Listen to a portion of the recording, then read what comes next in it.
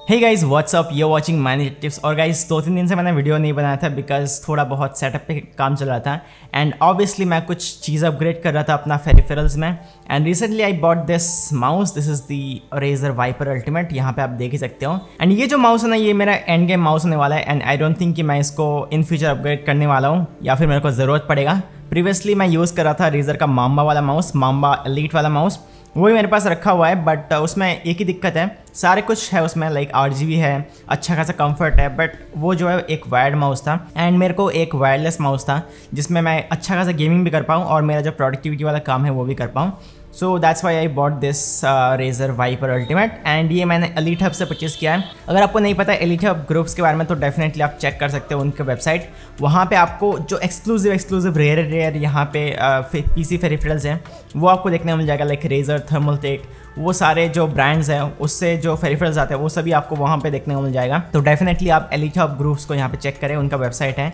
आपको अगर कोई भी रेजर पेरिफेरल चाहिए, उनके पास सारे के सारे रेजर पेरिफेरल्स अवेलेबल हैं। एंड जस्ट टू नोट, ये कोई स्पॉन्सर्ड वीडियो नहीं है, ये मेरा खुद का एक्सपीरियंस है। मैंने एलीट हब ग्रुप से परचेज़ किया था एंड उनका जो डिलीवरी मेथड है वो भी काफ़ी फास्ट था एंड मेरे को काफ़ी चीप प्राइस में ये माउस पड़ गया। तो दैट्स वाई मैं आपको बता रहा हूँ कि अगर आपको खरीदना है तो आप एलीट हब से यहाँ पे आप कोई भी रेजर प्रोडक्ट या फिर कोई भी दूसरा प्रोडक्ट ऑर्डर कर सकते हो जो भी उनके पास अवेलेबल होता है। So now then coming to the main topic, आज की इस वीडियो में हम लोग गाइस एक 1,30,000 रुपीज़ का बिल्ड करने वाले हैं। And just to note one thing guys, ये एक RTX 2070 सुपर बिल्ड है। तो अगर आप यहाँ पे 3070 का वेट कर रहे हो तो डेफिनेटली आप 3070 का वेट करो। मैं नहीं कह रहा हूँ कि आप जो है अभी कभी 2070 सुपर बिल्ड करो, बिकॉज 3070 जो है 2070 सुपर को आराम से बीट कर देगा। That will compete with the RTX 2080। तो अगर आप वेट कर सकते हो तो डेफिनेटली वेट करो। RTX 3070 का प्राइस होने वाला है 52,000 रुपीज़। बट आज की जो बिल्ड है ना, ये एक 2070 सुपर बिल्ड है। एंड जैसे कि आपको पता है RTX 3070 लॉन्च होने वाला है, तो यहाँ पे 2070 सुपर का प्राइस ऑफिशियली थोड़ा बहुत गिरने वाला है। और अगर ज़्यादा नहीं घटते तो यहाँ पे जो ऑफलाइन मार्केट है, मतलब कि जो यूज्ड मार्केट है, वहाँ पे आपको RTX 2070 सुपर बहुत ही चीप में देखने को मिलेगा, आई एम श्योर। एंड मैंने zoka.com का एक ऑफिशियल फेसबुक पेज है, वहाँ पे मैंने RTX 2070 सुपर जो है 28,000 30,000 में सेल होते हुए देखा है। लाइक जो फाउंडर वाला एडिशन है वो यहाँ पे 30,000 का वहाँ पे बिक रहा है। तो डेफिनेटली यहाँ पे आपको सेकंड हैंड मार्केट में 2070 सुपर बहुत आराम से 30,000 28,000 का देखने को मिल जाएगा। एंड आई थिंक 2070 सुपर जो है लाइक 30,000 रुपीज़ में या फिर 28,000 रुपीज़ में I think still worth it, क्योंकि 3060 कब आने वाला है हम लोगों को नहीं पता है एंड उसका परफॉर्मेंस क्या होने वाला है वो भी हम लोगों को नहीं पता है। तो जो लोग आप वेट नहीं कर सकते हो तो डेफिनेटली आप ये वाला PC बिल्ड को फॉलो कर सकते हो। ऑल्सो यहाँ पे अगर आप 3070 के साथ बिल्ड करना चाहते हो इन फ्यूचर कोई PC, तो भी आप ये वाला PC बिल्ड को फॉलो कर सकते हो, क्योंकि ये वाला जो PC बिल्ड है ये 3070 के साथ भी बहुत आराम से कंपैटिबल है। बट इस PC बिल्ड के लिए हमने बहुत ही high and PC parts choose कर रखा है। एंड मैं आपको बताऊंगा कि मैंने कौन से पार्ट्स क्यों चूज़ करा है एंड आप जो है कौन से पार्ट्स को इग्नोर कर सकते हो। And instead of doing that आप जो है दूसरा कोई ऑल्टरनेटिव कौन से पार्ट्स को ले सकते हो। एंड ये वाला जो PC बिल्ड है इसके साथ आप गेमिंग कर सकते हो, वीडियो एडिटिंग कर सकते हो, आप जो है स्ट्रीमिंग कर सकते हो, जो भी चाहो आप वो कर सकते हो। लाइक ये वाला जो PC बिल्ड है वो बहुत ही पावरफुल PC बिल्ड है, इसके साथ आप ये तीनों कामों को बहुत ही आराम से कर सकते हो। एंड ये थोड़ा बहुत फ्यूचर प्रूफ भी है, 3-4 साल आपको किसी भी चीज़ में अपग्रेड करना नहीं पड़ेगा। इवन अगर आप यहाँ पे 2070 सुपर आप खरीद लेते हो तो एटलीस्ट 2070 सुपर भी अभी 2-3 साल चल जाएगा, क्योंकि 2070 super is equals to 1080 Ti and 1080 Ti अभी तक यहाँ पे 1080p में 60 FPS बहुत आराम से प्रोवाइड करवा देता है अल्ट्रा FPS, मतलब अल्ट्रा प्रीसेट में। तो डेफिनेटली ये वाला जो PC बिल्ड है 2-3 साल, मतलब 3-4 साल आराम से चल जाएगा। एंड बाद में आपको शायद ग्राफिक अपग्रेड करना पड़ सकता है, बट अगर आप 3070 लगाने का सोच रहे हो तो थोड़ा सा वेट करके यही PC बिल्ड बना लो, जस्ट आपको ग्राफिक कार्ड को चेंज करने का ज़रूरत है। तो लेट्स सी यहाँ पे हमने कौन से पार्ट्स इस PC बिल्ड के लिए हमने यूज़ करा है, क्या प्राइस हमें पड़ा है। एंड नाउ देन ज़्यादा टाइम वेस्ट नहीं करते हैं, let's check out our beast PC build.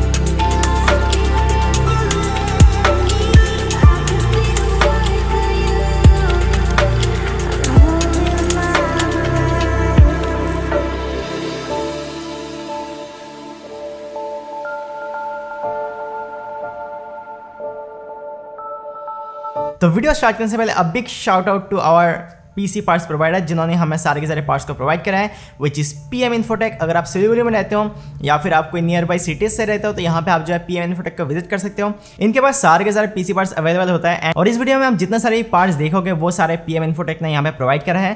तो अगर आप सिलीगुड़ी में रहते हो और आप अपना पहला पीसी बिल्ड करने जा रहे हो तो डेफिनेटली आप एक बार पीएम इन्फोटेक को विजिट कर लें। इनका जो शॉप नंबर है एंड जो एड्रेस है वो आपको डिस्क्रिप्शन देखने को मिल जाएगा, बट अभी तक इनका कोई डिलीवरी सिस्टम नहीं है। तो अगर आप लोकली हो, सिलीगुड़ी से हो, तो डेफिनेटली आप जो इनका स्टोर विजिट कर सकते हो या फिर कॉल करके इनसे कुछ भी मतलब सामान के बारे में पूछ सकते हो। That's up to you. तो गाइस, जैसे कि मैंने आपको बताया है कि ये एक 1,30,000 रुपीज़ का पीसी बिल्ड है एंड ज़रूरी नहीं कि यहाँ पे मैंने जो सारे पार्ट्स यूज़ करा है वो आपको यूज़ करना पड़ेगा। आप यहाँ पे थोड़ा बहुत मॉडिफाई कर सकते हो, मॉडिफाई करके आप जो है अपना बजट फ्रेंडली सीपीयू बना सकते हो। बट ये वाला जो पीसी बिल्ड है इसके साथ आप जो है 2K गेमिंग 60 FPS में बहुत आराम से कर सकते हो एंड वीडियो एडिटिंग वगैरह तो कर ही सकते हो और साथ साथ इसमें आप जो है स्ट्रीमिंग भी कर सकते हो बहुत आराम से। तो ये वाला जो पीसी बिल्ड है वो बहुत ही कमाल का होने वाला है। तो इस पीसी बिल्ड के लिए हमने प्रोसेसर में चूज़ कर रखा है Ryzen 5 3600X। बट अगर आप चाहते हो या फिर आपका पैसे थोड़ा सा कम पड़ रहा है तो यहाँ पे आप जो है Ryzen 5 3600 वाला जो नॉर्मल सीपीयू है उसको भी यूज़ कर सकते हो। बेसिकली X वाले जो सीपीयूज होता है Ryzen का, वो यूज़ करने का ये फ़ायदा होता है कि उसको आप और अच्छी तरीके से ओवरक्लॉक कर सकते हो और उसका जो बेस फ्रीक्वेंसी एंड जो बूस्ट फ्रीक्वेंसी है वो नॉर्मल वाला वेरिएंट से लाइक 200 मेगाहर्ट्ज़ ज़्यादा होता है। तो यहाँ पे भी Ryzen 5 3600 का जो base frequency and boost frequency है वो नॉर्मल Ryzen 5 3600 से 200 मेगाहर्ट्ज़ ज़्यादा है। एज वेल एज इसका जो TDP है वो यहाँ पे Ryzen 5 3600 से 30 वाट ज़्यादा है। तो यहाँ पे आप जो इसको बहुत ही अच्छे तरीके से ओवरक्लॉक कर सकते हो। इसमें आपको 6 कोर 12 से देखने को मिल जाता है। तो डेफिनेटली इसके साथ आप जो वीडियो एडिटिंग कर सकते हो, इसके साथ आप जो गेमिंग कर सकते हो, इसके साथ आप जो स्ट्रीमिंग कर सकते हो, एवरीथिंग आप इसके साथ कर सकते हो एंड इसके साथ आप 2K गेमिंग ऑब्वियसली कर सकते हो डेफिनेटली। तो ये वाला जो सीपीयू है ये हम लोगों को पड़ गया अराउंड 21,500 रुपये का। अगर आपको खरीदना है तो आपको लिंक डिस्क्रिप्शन देखने को मिल जाएगा, वहाँ से आके आप ये वाला सीपीयू को खरीद सकते हो एंड आप इसको RTX 2070 super as well as RTX 3070 के साथ बहुत ही आराम से यूज़ कर सकते हो। उसमें आपको कोई भी बॉटलनेक वगैरह का इशू देखने को नहीं मिलेगा and it will run flawlessly with the RTX 3070 और दी RTX 2070 सुपर। बात करते हैं मदरबोर्ड के बारे में, तो यहाँ पे हमने मदरबोर्ड में चूज़ कर रखा है MSI का Tomahawk X570 मदरबोर्ड। और आई नो ये एक Ryzen 5 3600 प्रोसेसर के लिए एक ओवरकिल मदरबोर्ड है, बट इसके साथ आप जो बहुत ही अच्छा खासा ओवरक्लॉक कर सकते हो। बट अगर आपको B550 वाला मदरबोर्ड लेना था तो ऑब्वियसली B550 का जो नॉर्मल वाला जो मतलब MSI का मैग वाला वेरिएंट आता है उसका ही प्राइस कॉस्ट करता है आपको 16,000 रुपीज़ से लेकर 17,000 रुपीज़ तक। एंड मैंने यहाँ पे B550 इसलिए चूज़ नहीं करा क्योंकि यहाँ पे आपको X570 में ऐसे बहुत सारे फीचर्स देखने को मिल जाता है जो कि आपको B550 सीरीज़ में देखने को नहीं मिलता, क्योंकि ऑब्वियसली X570 सीरीज़ जो है मतलब Ryzen प्लेटफॉर्म में एकदम फ्लैगशिप मदरबोर्ड है जिसमें आपको VRM भी B550 सीरीज से बेटर देखने को मिल जाता है। एंड यहाँ पे आपको PCI Express 4.0 का जो सपोर्ट है वो यहाँ पे आपको X570 सीरीज़ में ज़्यादा देखने को मिल जाता है as compare to B550। And actually X570 के साथ जो है आप बहुत ही आराम से कोई भी यहाँ पे Ryzen CPUs को लगा सकते हो, चाहे आप Ryzen 9 की बात कर रहे हो, Ryzen 7 की बात कर रहे हो, Ryzen 5 की बात कर रहे हो, इवन Ryzen 3 की बात कर रहे हो। Obviously that make no sense, but आप यहाँ पे लगा सकते हो। एंड ये वाला जो मदरबोर्ड है ना, इसमें आपको वाईफाई एंड ब्लूटूथ इनबिल्ट देखने को मिल जाता है। एंड वी कैन अप्रिशिएट कि यहाँ पे इनबिल्ट जो वाईफाई ब्लूटूथ का जो चिप होता है वो यहाँ पे काफ़ी हाई एंड होता है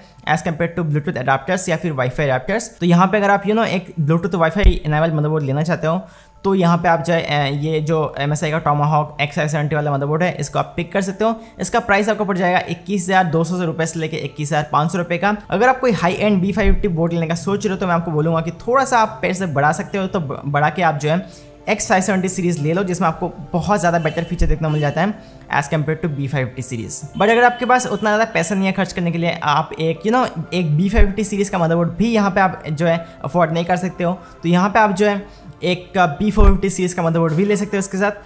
तो उसमें आप जो है थोड़ा बहुत ज़्यादा पैसा आपका सेव हो जाएगा अगर आप कोई थर्ड जेन CPUs को यहाँ पे पेयर करना चाहते हो।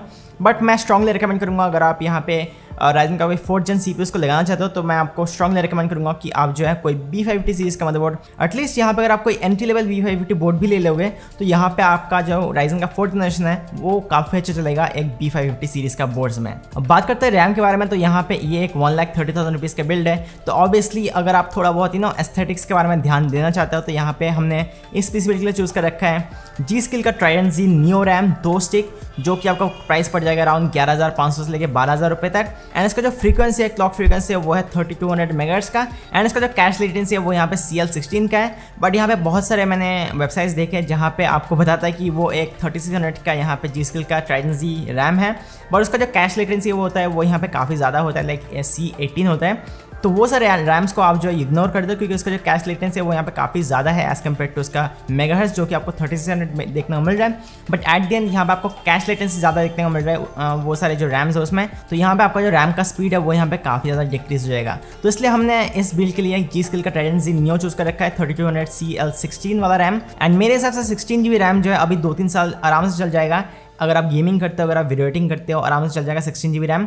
बट अगर आप 8 GB को कॉम्प्रोमाइज़ कर सकते हो तो यहाँ पे आपको जो है यही 11,000 या फिर 12,000 रुपये में आपको 32 GB रैम देखने को मिल सकता है कॉर्सर का LPX DDR4 वाला रैम, जिसमें आपको कोई भी 8 GB देखने को नहीं मिलता है। बट यहाँ पे आप जो है 4 ऐसे 8 GB का स्टिक उठा सकते हो 12,000 रुपये में, जो कि मेरे हिसाब से बहुत ही ऑसम डील है। अगर आप यहाँ पे 8 GB कॉम्प्रोमाइज़ कर सकते हो तो यहाँ पे आपको 32 GB रैम देखने को मिल जाएगा। ऑब्वियसली उसको आप जो है वीडियो एडिटिंग में यूज़ कर सकते हो एंड थोड़ा बहुत फास्टर रियल टाइम रेंडरिंग यहाँ पे पा सकते हो। But obviously for my 8 GB fan boys वो लोग जो है G-Skill Trident Z Neo को यहाँ पे पिक कर सकते हो। इसका भी जो बेस्ट बाय लिंक है वो मैं आपको डिस्क्रिप्शन में डाल दूंगा, वहाँ से जाके आप ये जो रैम्स है उसको आराम से परचेज कर सकते हो। अब बात करते हैं ग्राफिक कार्ड के बारे में। तो जैसे कि मैंने आपको बता ही दिया कि इस बिल्ड के लिए हमने ग्राफिक कार्ड में चूज कर रखा है RTX 2060 सुपर गीगाबाइट की तरफ से। ये हम लोग को प्राइस पड़ गया अराउंड 45,500 रुपीज़ का। तो अगर आप खरीदना चाहते हो तो खरीद ही सकते हो, बट मैं आपको डेफिनेटली रिकमेंड नहीं करूँगा कि आप जो है इस मार्केट में एक 2070 सुपर परचेज करें। आप या तो वेट कर सकते हो या तो आप जो है Zocar.com या फिर OLX पे आप जो है सेकंड हैंड डील्स को ढूंढ सकते हो। अगर आपको ये वाला ग्राफिक कार्ड है Zocar में या फिर OLX में 30,000 रुपीज़ या फिर 28,000 रुपीज़ में देखने को मिलता है तो डेफिनेटली मेरे हिसाब से वो जो डील है वो यहाँ पे काफ़ी ऑसम डील है। बट अगर आप यहाँ पे RTX 3070 पे ऐसे आंखें बनाए ऐसे बैठे हो तो यहाँ पे आप डेफिनेटली आपको वेट करना पड़ेगा RTX 3070 के लिए, जो कि नेक्स्ट मंथ अक्टूबर में रिलीज़ हो रहा है। तो होपफुली उसका जो परफॉर्मेंस है वो RTX 2080 जितना होगा, तो यहाँ पे आपको वेट करना पड़ेगा। बट डेफिनेटली अगर आपको 2070 सुपर 30,000 रुपीज़ का देखने को मिलता है तो डेफिनेटली आप जो उसको पिक कर सकते हो। उस हिसाब से आपको जो value for the money RTX 2070 offer करेगा वो मेरे हिसाब से काफ़ी बढ़िया रहने वाला है, क्योंकि यहाँ पे RTX 3070 आपको कॉस्ट करेगा 52,000 रुपीज़ एटलीस्ट, वो थोड़ा सा ज़्यादा हाई भी हो सकता है। एंड आपको 2070 सुपर आपको 30,000 रुपीज़ में देखने को मिलता है। तो I don't see why you don't pick up that graphic card 30,000 rupees में। मेरे हिसाब से काफ़ी बढ़िया डील है। सॉरी गाइज, मेरा जो फिल लाइट है उसका बैटरी बैकअप खत्म हो चुका है तो आपको थोड़ा सा अंधेरा अंधेरा दिखेगा, बट डोंट माइंड। अभी हम लोग चलते हैं थोड़ा बहुत स्टोरेज डिवाइसेस के बारे में। तो जैसे कि मैंने आपको बताया है कि ये 1,30,000 रुपीज़ का बिल्ड है, तो यहाँ पे हमने किसी भी चीज़ में यहाँ पे हमने कॉम्प्रोमाइज़ नहीं करा है। और यहाँ पे हमने स्टोरेज डिवाइसेस में अगर हम लोग हार्ड ड्राइव की बात करें तो यहाँ पे हमने हार्ड ड्राइव में चूज़ कर रखा है एक सीक्रेट का 2TB वाला हार्ड ड्राइव, जो कि आपको कॉस्ट पड़ जाएगा 5,000 रुपये से लेकर 5,100 रुपये तक। एंड ये जो सीक्रेट का हार्ड ड्राइव है वो मैं आपको हर वीडियो में बताता हूँ, काफ़ी बढ़िया हार्ड ड्राइव्स है एंड बहुत ही लॉन्ग लास्टिंग करता है। तो डेफिनेटली आप जो सीक्रेट का 2TB वाला हार्ड ड्राइव इस पीसी के साथ पिक कर सकते हो। एंड SSD में हमने चूज़ कर रखा है एक सैमसंग का 970 EVO, बट मैं आपको रियली रिकमेंड नहीं करूँगा कि आप जो 970 यहाँ पे सैमसंग का 970 EVO परचेज करें। इंस्टेड ऑफ दैट आप जो है गीगाबाइट का जो PCI Gen 4 का NVMe SSDs आते हैं वो आप पिक कर सकते हो, जो कि आपको सैमसंग का 970 EVO से थोड़ा सा बेटर परफॉर्म करेगा, क्योंकि सैमसंग का 970 EVO जो है PCI Gen 3 बेस्ड यहाँ पे NVMe SSDs है। एंड गीगाबाइट वाला जो PCI Gen 4 वाला जो NVMe SSDs है वो PCI Gen 4 को सपोर्ट करता है, तो यहाँ पे उसका जो स्पीड है वो थोड़ा सा बेटर होगा सैमसंग का 970 EVO से। But if you have faith on Samsung 970 EVO तो ये आपको पड़ जाएगा 6,200-300 रुपये का ऑफलाइन या फिर ऑनलाइन में, जहाँ से भी आपको सस्ता मिले वहाँ से आप खरीद सकते हो। ये एक 250 GB का NVMe SSD है, जिसमें आप जो है विंडोज़ का OS रख सकते हो या फिर आप कोई एसेंशियल सॉफ्टवेयर रख सकते हो, जिसमें आपका जो सॉफ्टवेयर है वो बहुत ही फास्ट लोड लेगा। एंड इसका जो एक्चुअल स्पीड है ना वो बहुत ही कमाल का है। इसके ऊपर भी एक रिव्यू आने वाला है, तो make keep an I on that. And अगर आपने हमारे चैनल को अभी तक सब्सक्राइब नहीं किया तो मेक श्योर कि आप हमारे चैनल को सब्सक्राइब कर लें। एंड हाँ, हमने इस पीसी के साथ एक लिक्विड कूलर भी यूज़ कर रखा है, जो कि हमारा कूलर मास्टर का ML240R, जो कि एक बहुत ही बढ़िया लिक्विड कूलर है in terms of performance. But looks wise ये थोड़ा सा मार खा जाता है, बट स्टिल अगर आपको अच्छा खासा परफॉर्मेंस चाहिए अपने लिक्विड कूलर से तो यहाँ पे आप जो है कूलर मास्टर का ML120R को पिक कर सकते हो, जिसका कॉस्ट आपको पड़ जाएगा अराउंड 9,100 रुपये से लेकर 9,500 रुपये तक। और ये वाला जो लिक्विड कूलर है वो बहुत ही कमाल का है, क्योंकि इसके साथ आपको एक 8GB hub, dedicated 8GB hub या फिर कंट्रोलर भी देखने को मिल जाता है, जिसमें आप जो टोटल 7 to 8 8GB पेरिफेरल्स को यहाँ पे कनेक्ट कर सकते हो। कनेक्ट करके आप जो अपने मदरबोर्ड के साथ सिंक कर सकते हो, जिसका आप अलग से परचेज करने जाओगे तो एटलीस्ट आपको 2,500 रुपये से लेकर 3,000 रुपये तक कॉस्ट कर ही जाएगा। बट ये जो कंट्रोलर है ये जो लिक्विड कूलर है इसके साथ फ्री में आता है। एंड कूलर मास्टर का जो लिक्विड कूलर का परफॉर्मेंस है वो भी काफ़ी बढ़िया है, मैंने पहले भी यूज़ कर रखा है। बट अगर आप कूलर मास्टर के साथ जाना नहीं चाहते हो, अगर आप कूलर मास्टर का लुक पसंद नहीं है, तो यहाँ पे आप जो है ऑल्टरनेटिवली डीपकूल कासल 240EX या फिर 240 RGB V2 को भी यूज़ कर सकते हो। जिसमें आपको बहुत ही अच्छा खासा लुक देखने को मिल जाएगा। बहुत ही कमाल का ये जो लिक्विड कूलर है वो देखने में लगता है। तो उसमें आपको एस्थेटिक्स में भी काफ़ी अच्छा खासा परफॉर्म कर देगा एंड परफॉर्मेंस में भी आपको काफ़ी अच्छा खासा कूल रखेगा आपके CPU को। तो यहाँ पर आप ऑल्टरनेटिवली डीप कूल को भी प्रेफर कर सकते हो, बट हमने इस पीसी के लिए कूलर मास्टर का ML 240R को यूज़ कर रखा है, जिसका प्राइस हम लोगों को पड़ेगा, मैंने आपको बता ही दिया है। सो बढ़ते हैं हमारा पावर सप्लाई के ऊपर। तो यहाँ पे हमने पावर सप्लाई में चूज़ कर रखा है गीगाबाइट का B700H, जो कि एक 700 वाट का पावर सप्लाई है एंड जो कि बहुत ही एक चीप पावर सप्लाई है। चीप से मेरा मतलब यहाँ पे प्राइस बहुत कम करता है, बट इसका जो परफॉर्मेंस है ना वो बहुत ही बढ़िया है एंड ये एक सेमी मॉड्यूलर पावर सप्लाई है। तो यहाँ पे ये भी बहुत ही बढ़िया बात है, क्योंकि सेमी मॉड्यूलर पावर सप्लाई का यही खास बात होता है कि यहाँ पे केबल मैनेजमेंट करने में काफ़ी ज़्यादा आसानी होता है। आपको जो केबल्स चाहिए वही यहाँ पे आप जो है आपको लगाना है एंड आपको जो केबल्स नहीं चाहिए उसको आप रख सकते हो अलग से। तो यहाँ पे आपका केबल मैनेजमेंट जो है काफ़ी ज़्यादा क्लीन रहेगा एंड आपको अनवांटेड केबल्स से यहाँ पे आपको डील नहीं करना पड़ेगा। और ये वाला जो पावर सप्लाई है ये 80+ ब्रोंज सर्टिफिकेशन से आता है, तो यहाँ पे थोड़ा बहुत आपका बिजली भी बचा देगा। एंड ये जो पावर सप्लाई है इसका प्राइस भी काफ़ी कम है, ये आपको ओनली 5000 रुपीज़ से लेकर 5100 रुपीज़ का देखने को मिल जाएगा और ये 700 वाट का पावर सप्लाई है। बट अगर आप कोई फुल्ली मॉड्यूलर पावर सप्लाई लेने का सोच रहे हो तो यहाँ पे आप जो दूसरा के पावर सप्लाई देख सकते हो। डीप कूल का एक आता है 750 वाट का, कुछ मॉडल नंबर था, वो भी मैं आपको डिस्क्रिप्शन में मेंशन कर दूंगा। बट गीगाबाइट का जो पावर सप्लाई होते हैं वो बहुत ही कमाल के होते हैं, क्योंकि इसका प्राइस जो है 700 वाट के हिसाब से काफ़ी ज़्यादा कम है। मे भी इसका प्राइस जो बाद में बढ़ भी जाए, तो यहाँ पे जब तक इसका प्राइस कम है तो यहाँ पे आप इसको खरीद सकते हो। और फाइनली बात करते हैं हमारा कैबिनेट के बारे में। तो यहाँ पे हमने कैबिनेट में एक बहुत ही ब्यूटीफुल कैबिनेट चूज़ कर रखा है, क्योंकि ऑब्वियसली अगर आप एक 1 लाख से ऊपर वाला जो कोई पीसी बिल्ड कर रहे हो तो यहाँ पे आप कैबिनेट भी अच्छा खासा लेते होंगे या फिर लेने का सोच ही रहे होंगे। एंड इस पीसी के लिए हमने कैबिनेट में चूज़ कर रखा है कूलर मास्टर का TD500 मैश, जो कि बहुत ही ज़्यादा यूनिक एंड ब्यूटीफुल कैबिनेट है। ये हमने खुद से यूज़ कर रखा है एंड मेरे हिसाब से इसका जो फ्रंट वाला मैश है ना वो बहुत ही यूनिक लगता है। अगर अब इसमें लाइट रिफ्लेक्ट करता है वो देखने में काफ़ी ज़्यादा यूनिक लगता है। एंड इसका जो ओवरऑल लुक है एंड जो बिल्ड क्वालिटी है, ओ भाई, कूलर मास्टर का जो बिल्ड क्वालिटी है वो यहाँ पे हमेशा से काफ़ी बढ़िया होता आया है।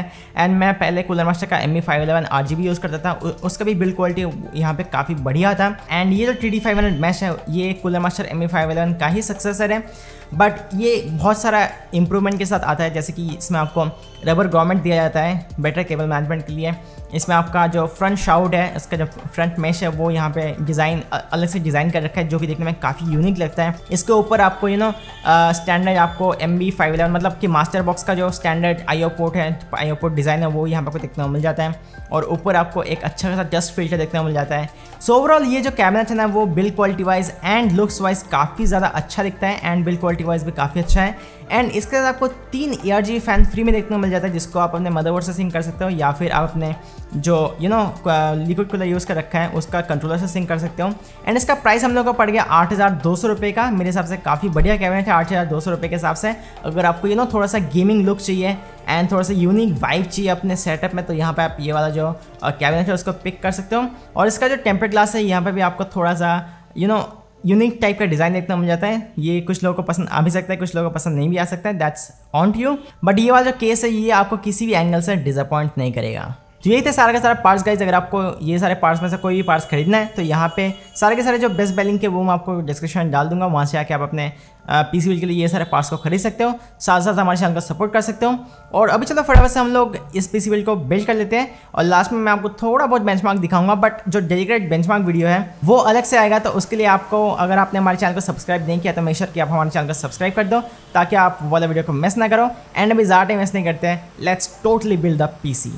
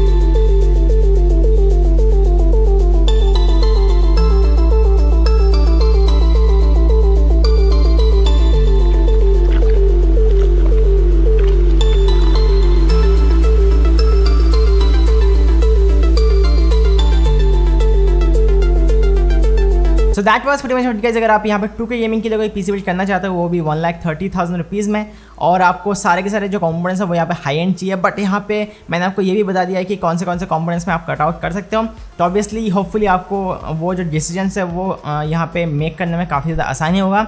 एंड अगर आप सारे के सारे हाई एंड कंपोनेंट्स लगाना चाहते हो तो डेफिनेटली आप जो है ये वाला पीसी बिल्ड को फॉलो कर सकते हो, उसमें कोई दिक्कत वाली बात नहीं है। एंड देख सकते हो बाहर यहाँ पे बारिश चल रहा है एंड काफ़ी ज़्यादा आवाज़ आ रहा है। तो गाइस आज के लिए इतना था पूरा का पूरा बिल्ड, पूरा का पूरा वीडियो, एंड आई होप कि आपको ये वाला वीडियो अच्छा लगा है। और अगर आपको ये वाला वीडियो एक्चुअली में अच्छा लगा तो मेक श्योर कि आप इस वीडियो को लाइक कर दें, साथ साथ चैनल को भी सब्सक्राइब कर दें, क्योंकि हम लोग इस तरीके ऑसम कंटेंट्स हमारे चैनल में लेके आते रहते हैं। And I will catch you guys in the next one.